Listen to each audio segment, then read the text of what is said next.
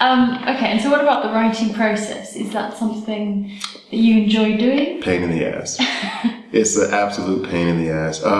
Like, as you know, because I do filmmaking, when it comes to writing a script, I'm much more adept at writing dialogues because I like to talk too much anyway. And so, like, writing dialogues and like trying to think of what people would say is a completely different animal. You can just write like a dialogue, like just between a conversation between people. With writing a book or a story, you have to be careful not to be repetitive with descriptions and repetitive with scenarios and not using the same words even. Like, don't use that too much, or don't use he said too much or replied. You know, like, I mean, just certain words that you just don't want to use over and over and over because you get bored.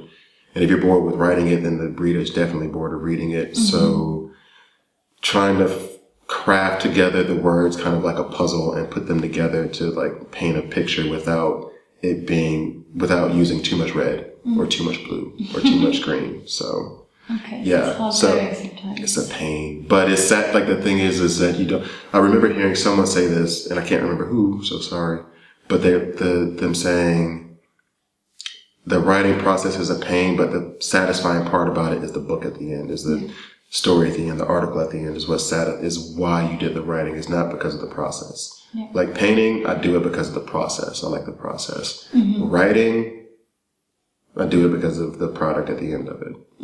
So.